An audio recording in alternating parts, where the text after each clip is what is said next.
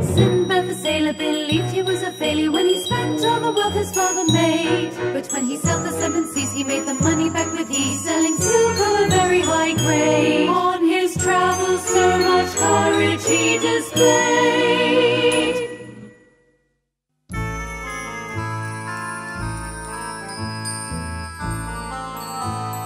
Once upon a time in Baghdad, there was a very wealthy young man called Sinbad. Sinbad had inherited a fortune when his rich merchant father had died. Sinbad was very generous with his wealth, always buying fine clothes for himself and his ever-growing circle of friends. "Oh, I'm so rich and I have so many friends around me. I feel as though I've been blessed by the gods," he said to one of his many cronies. But one day, Sinbad received a rather nasty shock when he discovered he had spent his entire fortune. "Oh no, this is terrible news," he cried.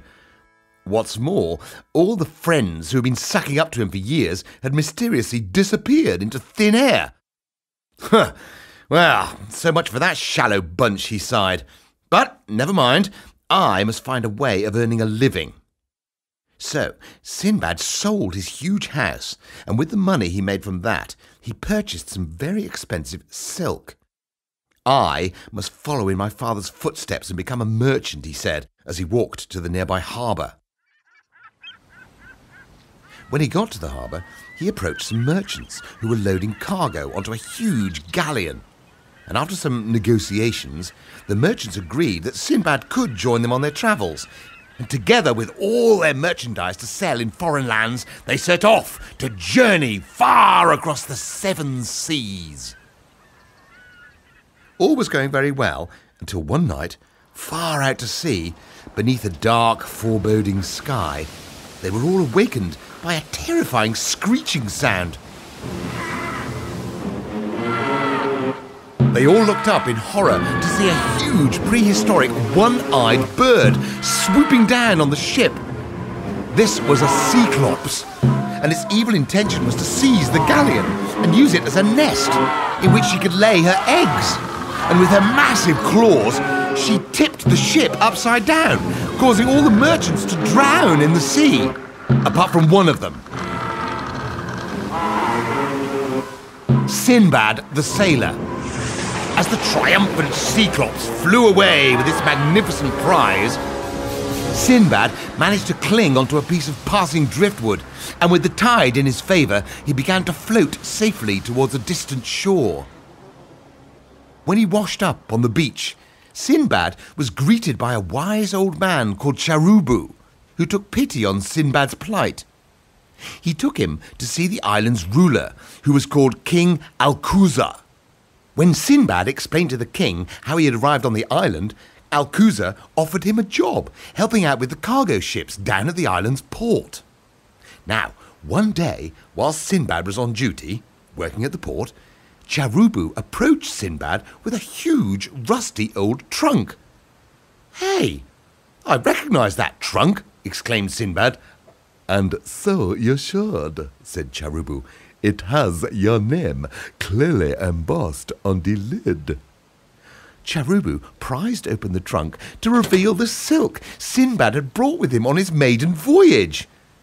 "It washed up on the shore very early this morning," explained Charubu as he handed over the trunk to a very delighted Sinbad. Sinbad sold the wonderful exotic silk to King Alcuza at an excellent price.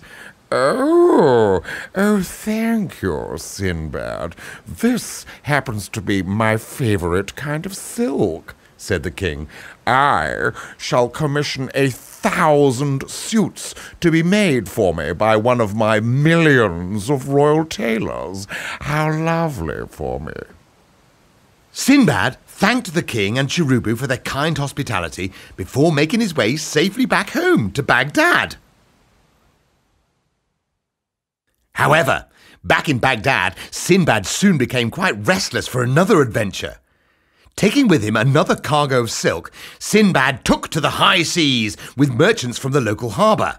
But, unfortunately for Sinbad and his friends, before they reached their destination, a pirate ship attacked and threw them all overboard into the shark-infested waters.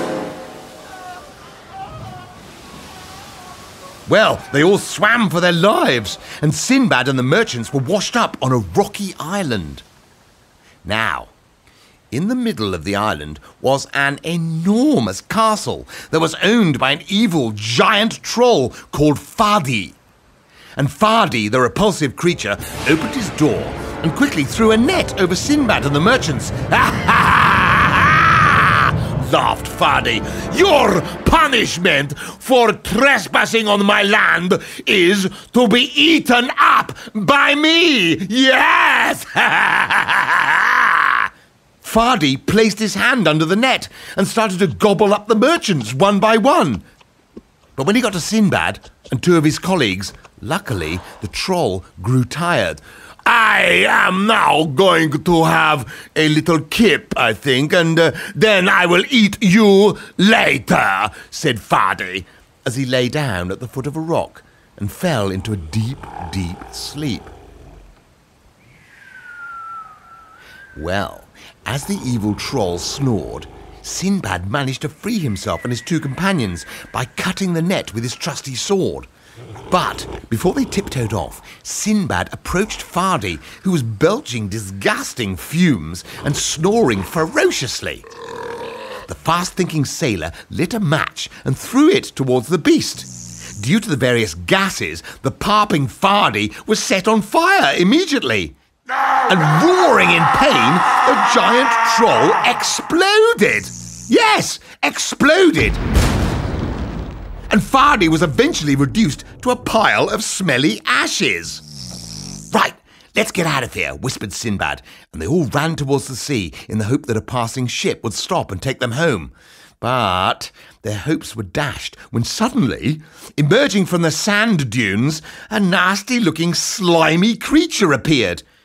She had a long, wart-ridden nose, a pointy hat, and 6 spindly arms, which on closer inspection were venomous snakes.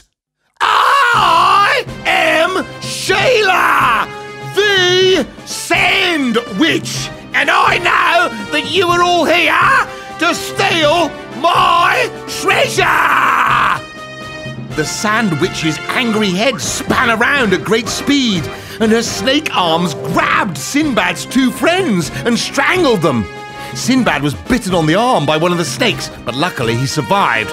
So he drew out his trusty sword and skillfully chopped off the head of each snake. You are gonna pay for this, screamed Sheila.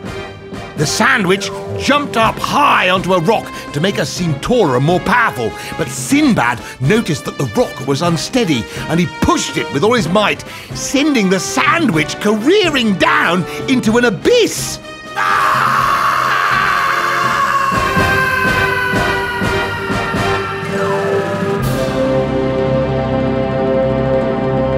Yes! Selena, the nasty sandwich, was never to be seen again. And Sinbad could not believe his luck when he looked in the hole left by the rock and he found an enormous pile of shimmering gold and precious stones that will make a man rich beyond his wildest dreams. Still fearing for his life, Sinbad filled up his pockets and made his way to the coast, where he managed to flag down a ship. And as luck would have it, the captain of the ship was his old friend Cherubu. And for the price of 2 diamonds and a dazzling white pearl, Cherubu agreed to have his galleon turned around and deliver Sinbad safely back to Baghdad.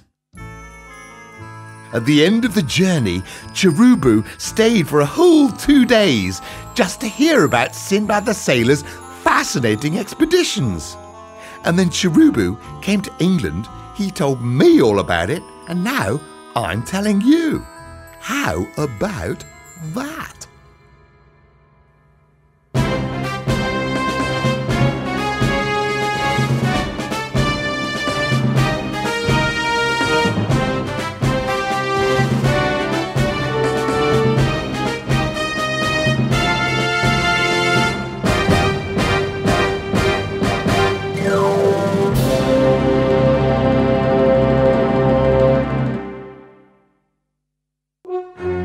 Sinbad the sailor believed he was a failure when he spent all the wealth his father made. But when he sailed the seven seas, he made the money back with ease, selling silk of a very high grade. On his travels so much courage he displayed.